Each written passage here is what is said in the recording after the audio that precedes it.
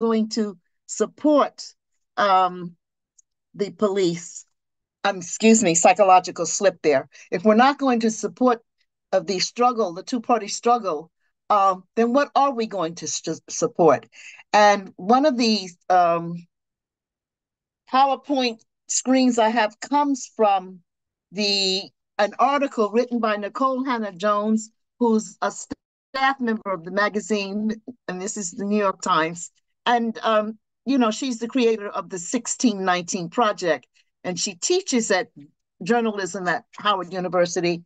And part of her article said, conservative groups have spent the 9 months since the affirmative action ruling launching an assault on programs designed to explicitly address racial inequality across American life.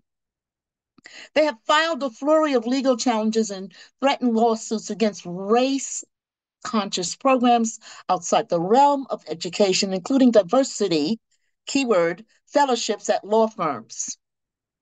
A federal program to aid disadvantaged small businesses, and a program to keep Black women from dying in childbirth. I want to say that again. A program that addresses the high infant mortality rate of Black women are targets in this new campaign they have.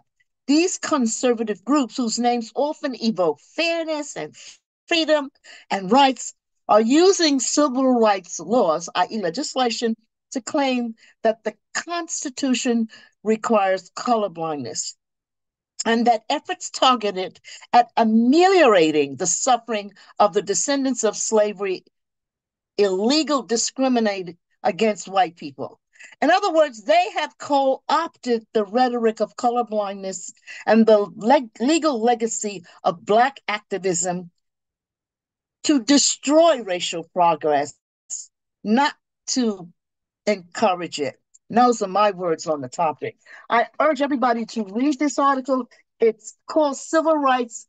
From my point of view, it should have been entitled Civil Rights versus Human Rights, but it's called The Colorblind Campaign to Undo Civil Rights Progress. And the minute you hear it's trying to undo the progress of civil rights, you know what the problem is. The problem is it's not about civil rights, as our ancestor Malcolm X told us. It's about human rights.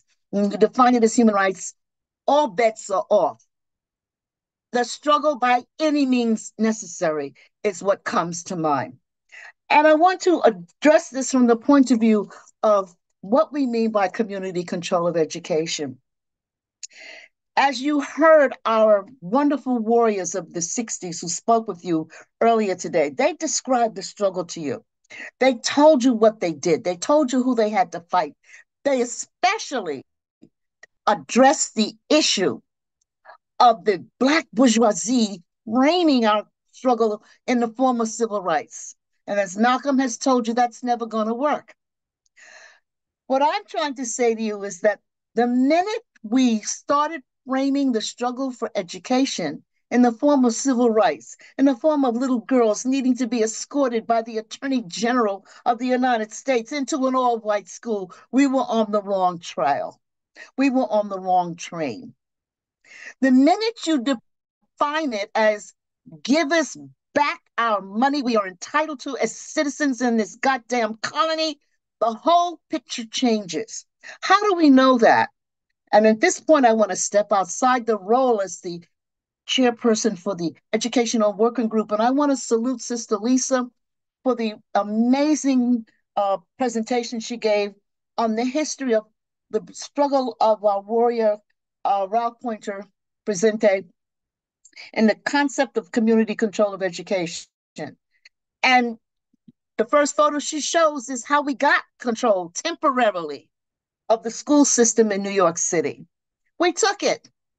The picture showing all those cops surrounding Ralph Pointer was just the tip of the iceberg.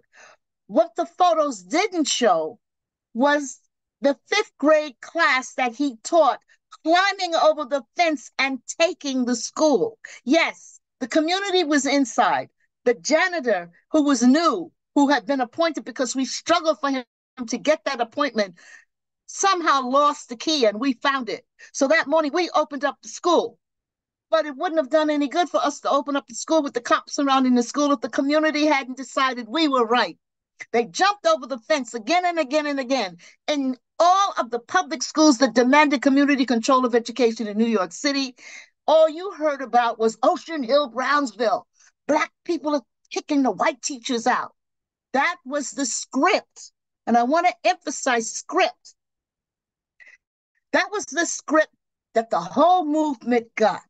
The Black militants are kicking white people who are qualified for their jobs out of the system in their neighborhoods. No, we were fighting against colonialism. And our city was one of the first to put the first Black principal in. And I know there's some people in the audience who are laughing. I know Zaki Baruti went through the same thing where he was. We took the schools. We did not ask their permission. We took them. We did put in Black principals.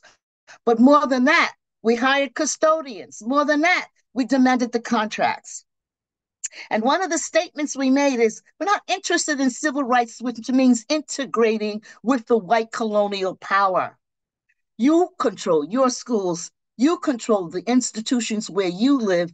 We will do the same. The minute we change the script to talk about controlling the colonial institutions and converting them to institutions that represent and serve the people based on the tax structure established by capitalism in this country, which everybody had, they flipped the script again. And so all of a sudden, we were incompetent. Our schools were failing. It was all our fault. We didn't know how to control money. We kept electing all these corrupt politicians. It sounds like the Haitian argument, yeah? It sounds like the argument for why Africans on the colonial, I said colonial, I should say the continent of Mother Africa can't control their countries. These people, they just don't know how to do that. No, that's their script.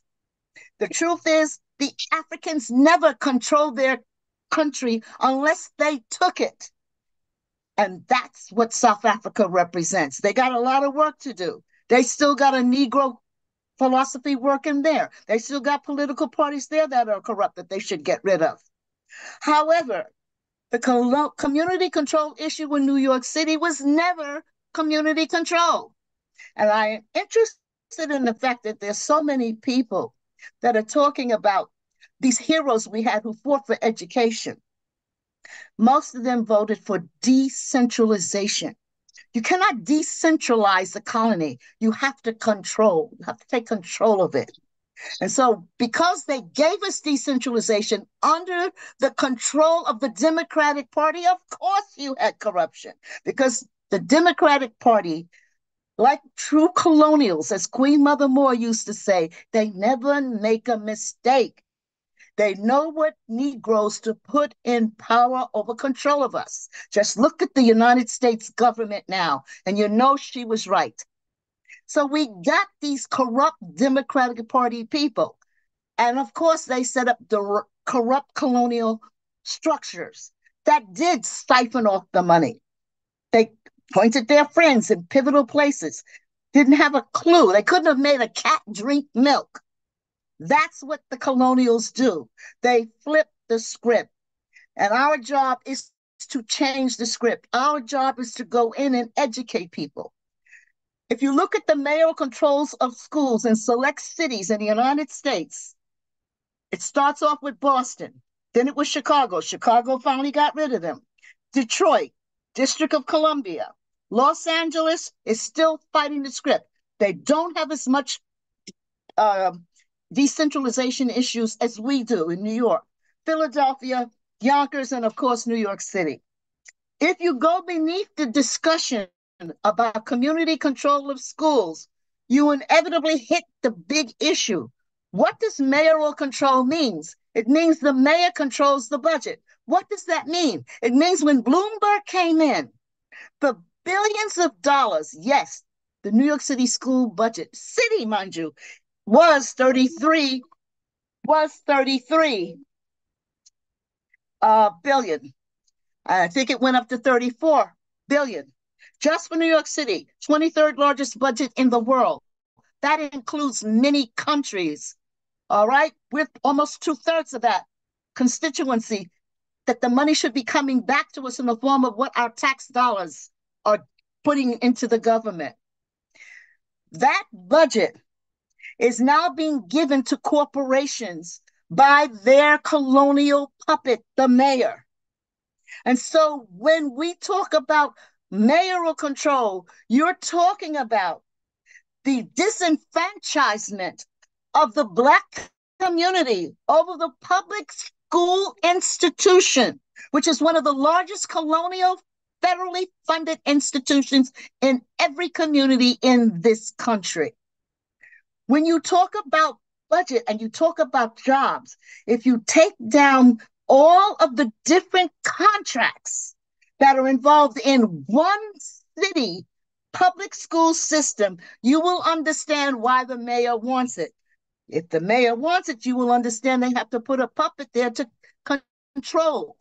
And that puppet answers in most large cities where there is mayoral control, where there is a large Black population, i.e. colony, it's controlled by the Democratic Party. That's part of their war chest. So what we're saying, and I want to second what my comrade Youssef was saying, you have no time to waste. Doesn't matter if Trump or Biden. Am I the only one that remembers the cowardly caucus of coloreds voted for the crack cocaine legislation, which enabled Biden to put us in the prisons to such a large extent? Am I the only one who remembers that he came back in the 1990s and encouraged more legislation that incarcerated us? That was deliberate. They put the ones in prison who were the ones that caused the revolution of the 60s. Strategic. They took away our army. They kept the public school budgets, because where you have slavery, you don't have freedom. Education and slavery are incompatible. They know that better than we do. You don't see the Israelis allowing the Palestinians to control their public school system. So I think I'm out of time here. But what I am trying to say to you is that miseducation is ethnic cleansing.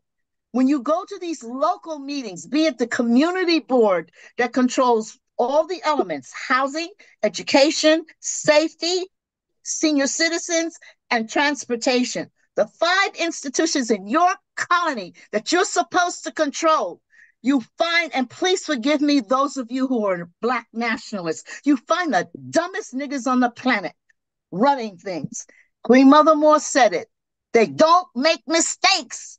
They know who to choose to put in place of those funds that are coming down from the feds to the state, to the city, to the local communities. So if you got nothing better to do, since you're not going to be out there campaigning for Biden, get into those local communities. I hate to say it this way, but hold your nose, dive in, and teach, teach, teach. Remember to use the language that they can understand. You cannot have somebody from the Army and an ROTC going in to teach your children history. Listen to what the chairman said about who controls history. Right now, you've got people in these local community boards encouraging the Army, the ROTC, to go into your public schools. Last point, for those of you who want cultural charter schools, you can have them and you can make the government fund them as part of the public school system. You want a charter school? Run it after school, immediately after the public school shuts down, in the public school building. But don't give up the education public school funds. That's just suicide. Majority of the charter schools in New York City do not want children who they classify as special ed, do not want children who may have autistic issues, do not want children who will not sit down and look at the board and obey the teacher with miseducation.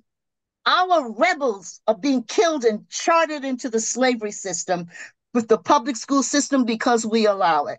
And I thank you for the opportunity to speak. Remember, miseducation equals ethnic cleansing. Community control of education is a blow against slavery. And it's one of the institutions that you will now have time to help organize. Run for the PTA, volunteer your services in an after-school program, go to your community board meetings. Thank you.